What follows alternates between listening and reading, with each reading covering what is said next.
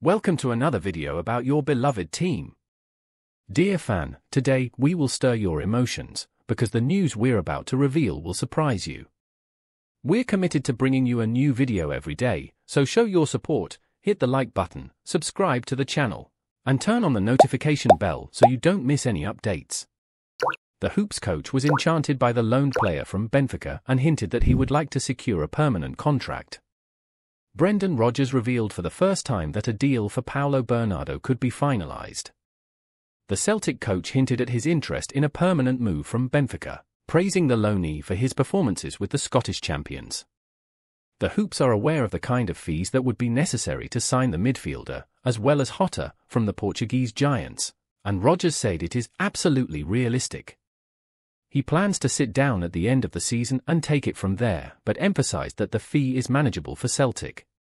It's a two-way situation, and Bernardo would also clearly have to agree to make the move permanent.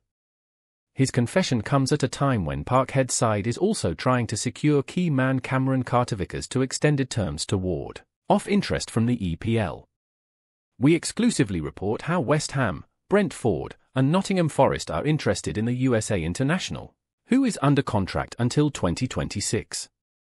Speaking about Bernardo and his future, Rodgers explained, "I am very pleased with Paulo's emergence.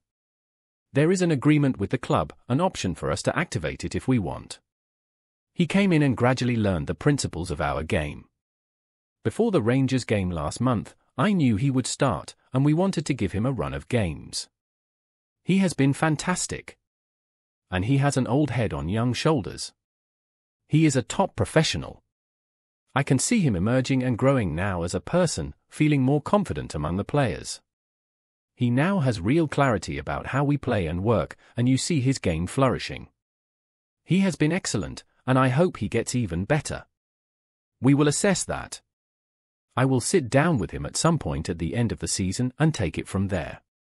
Do we know the fee involved? Yes.